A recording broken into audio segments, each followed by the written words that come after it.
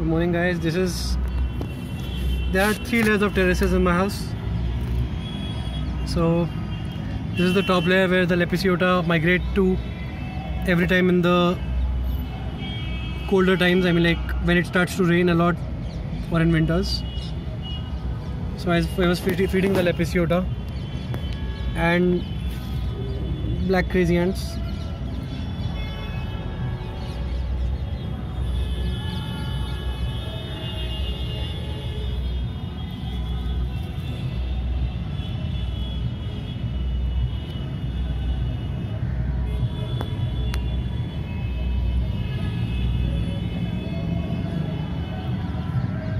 I got just a second late in recording this, but the black crazy ants, uncharacteristically for them, were putting up quite a resistance.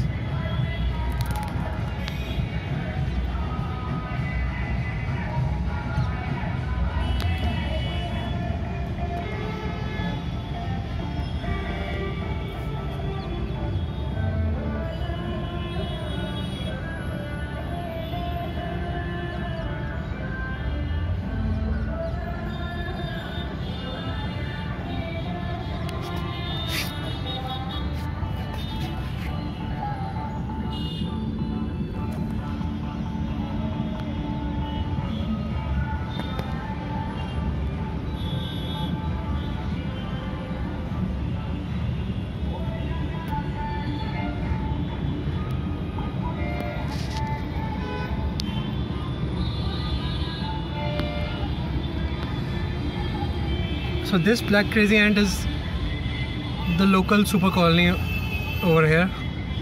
They have many nests. They span all the houses there. While the Lepisiota is just one colony, and this has a nest around 7 meters away in this house. It's an abandoned house. You can see there's like different kinds of plants growing on a second floor. There's strangler fig and there's other strangler figs as well.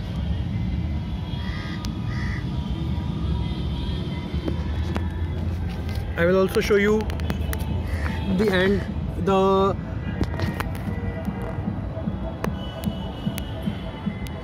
other Nylanderia species that makes its nest here. This one I cannot tell it apart from the raspberry crazy ants.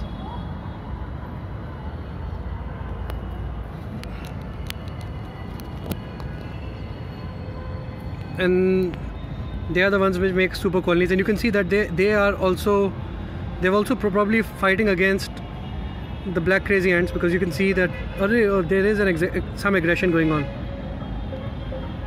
So the black crazy ants really fight tooth and nail against the Nylanderia.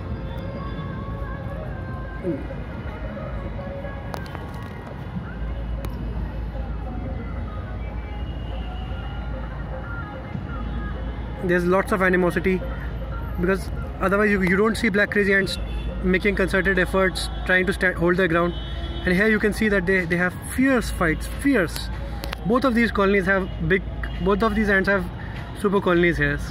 So as the weather cools down and the Lepisiota go into hibernation, and so do Fidole, they have long protracted fights. Both of them got pushed back because of the Fidole colony I got and the heat and Lepisiota.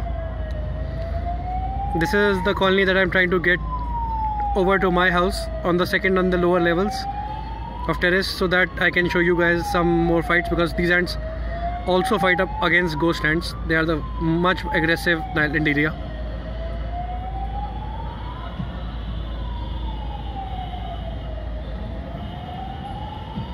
You can just see how they've managed to surround the black crazy ant.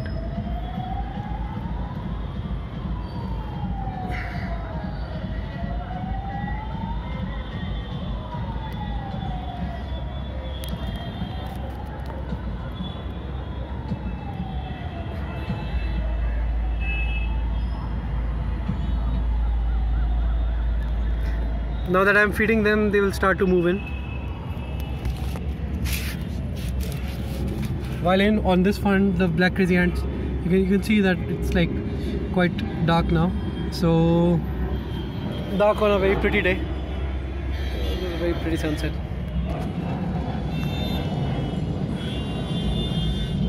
So the Fidole, since it rained the last few days, as it is, they were not very active. So these Lepisiota, sorry. But the black crazy ants have managed to reclaim quite a bit of territory.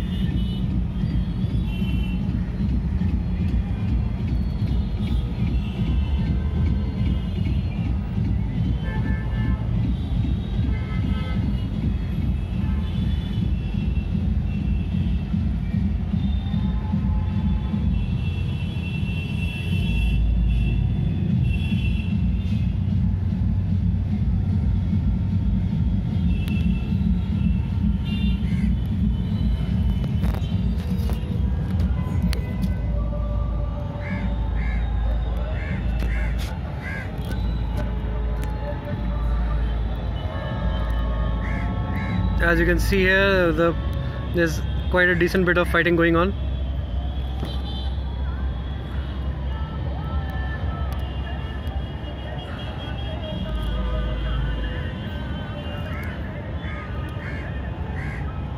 You see this behavior I don't see in black crazy ants against any other ants. With any other ant, they back off and they try to catch hold of the antenna of the other ant and spray, and they take a very passive role in fighting.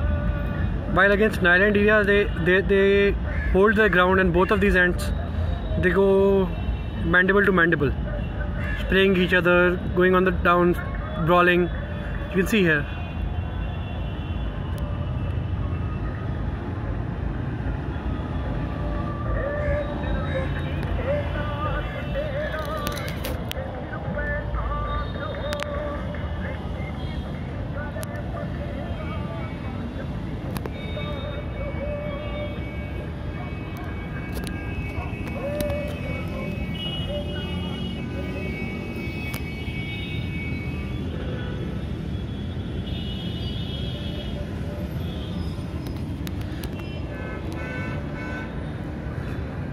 I will quickly take you to one more species of ant that I am feeding.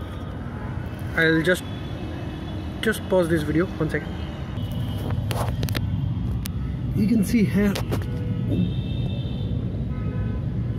these are Monomorium indicum, I think. They're smaller because they are the minims of this colony. They're the new workers, but these are the ones which have huge fights with the fire ants. I've posted 2 videos for the same, and they also have long bloody battles against the Lepisiota. They have a nest here. I try to keep their colony small, or not feed them all together, because they burrow, and they burrow very aggressively in the house.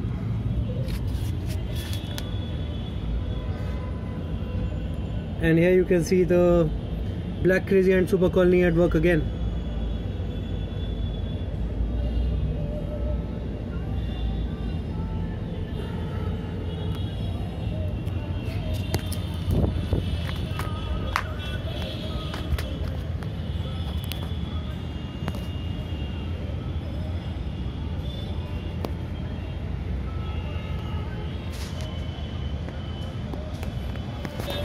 Just a quick look.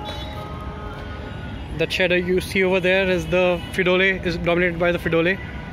Those lower levels are not dominated by anything, but they lie between 2 super colonies. There's like 2 ghost ant super colonies. There's one coming in from the park over there, and there's one that I homegrown on my terrace. I got it from a potted plant somewhere else, and apparently those 2 colonies are aggressive towards each other. The upper levels have... Oh, I missed some of this fight, I think. This is